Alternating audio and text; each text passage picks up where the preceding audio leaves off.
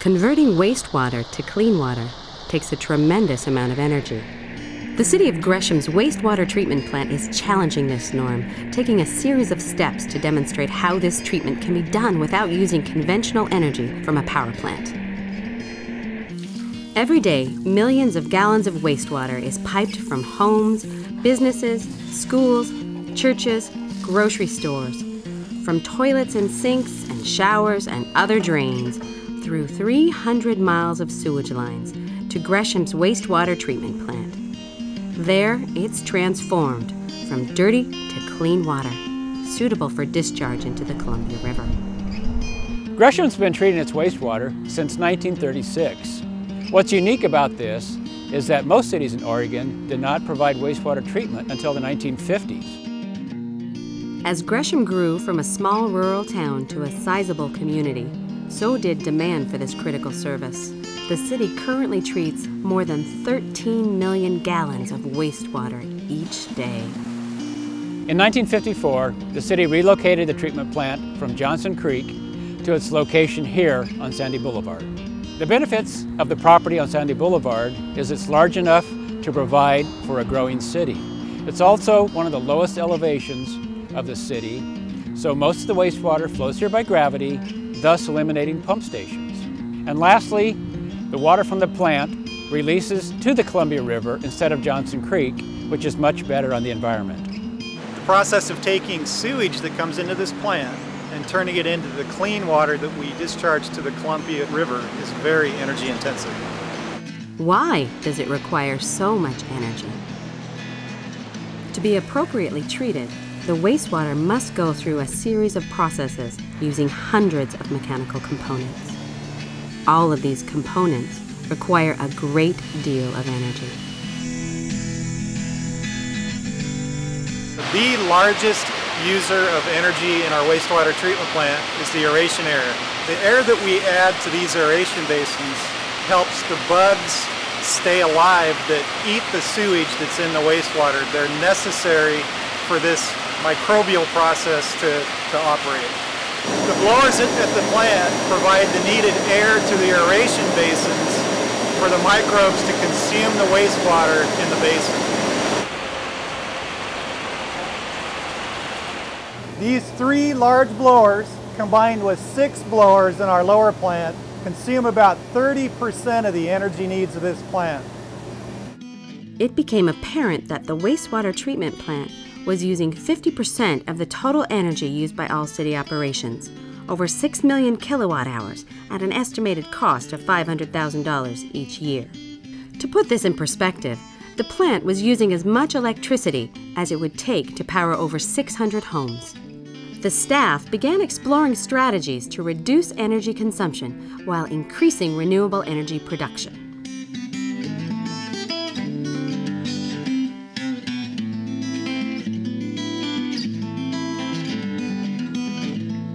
In 2005, the city installed a 400 kilowatt cogenerator on site.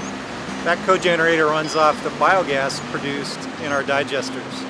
While wastewater may be disgusting to people, it's an ideal food source for the many types of bacteria that naturally populate the wastewater. Heavy solids from the clarifiers are transferred into a 2 million gallon oxygen-deprived tank. To create a favorable environment for the microbes, the tank is heated to 98.6 degrees, just like a human body. To put this in very simplified terms, certain microbes that naturally occur in the biosolids are gas-producing. As they eat the solids, they emit the biogas that consists of 65% methane and 35% carbon dioxide. Next, the biogas is piped into a cogeneration engine. This engine turns a generator that provides power to the plant's electrical equipment.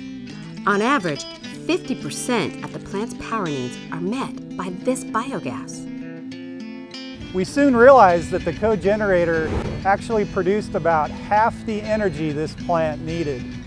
As a result of that, we put an energy management team together in about 2009. This team consisted of engineers, operators, and maintenance people from around the plant. The team meets once a month to talk about nothing but energy. We then set the goal of energy independence by 2014.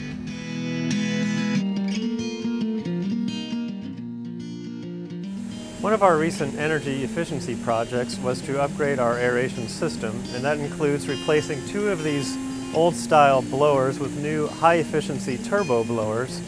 We also replaced the diffusers inside the aeration basins that distribute the air to the sewage that's being treated, and these 2 measures in combination have reduced our energy consumption by about 6.5%. All the sludge that gets removed from all the treatment processes here in the plant ends up in these million-gallon sludge digester tanks. And the digestion process requires that we heat these tanks and keep them mixed so that heating temperature is distributed throughout that entire volume. And one of our energy efficiency projects was to replace old 40 horsepower gas mixers with these new mechanical mixers that are mounted on the top of each digester tank. And they only require about 5 horsepower, and they mix the entire million gallons by simply moving an 8-foot diameter disc up and down a range of about 20 inches. And that reduction in horsepower has cut our energy use by about 8.5%, and when combined with our aeration system improvements, we've reduced our energy use by about 15%.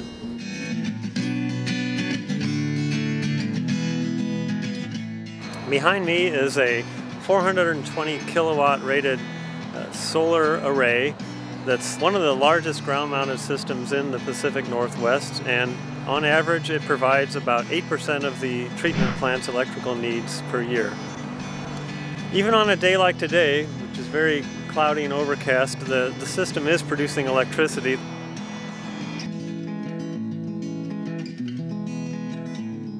When pots and pans are washed at restaurants, a certain amount of grease goes down the drain. Luckily, that doesn't go straight to our sewer pipes. It's caught in a grease trap.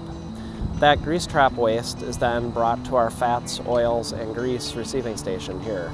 We developed the fats, oils, and grease receiving station to receive this waste product, which is really a resource for us. We inject it into the digester, which increases our biogas production, and then we're able to generate more electricity for the plant. Fats, oils, and greases, or fog as it's called, can be a nightmare if accumulated in the wastewater treatment plant. But if captured before it reaches the drain, fog becomes a great locally produced resource. It can be converted into energy in the same process used to make biogas. The fog contains additional food for the mesophilic bacteria, enabling even more biogas to be produced. I'm Larry with Pro Pump, and I just finished collecting grease from grease traps in the local area. We used to take that grease and make it inert and put it in the landfills, which didn't really benefit the community. But now we're able to bring it here and turn it into alternative fuel that they're actually able to power the plant with. We're saving money on processing, and we're able to benefit the environment and the community.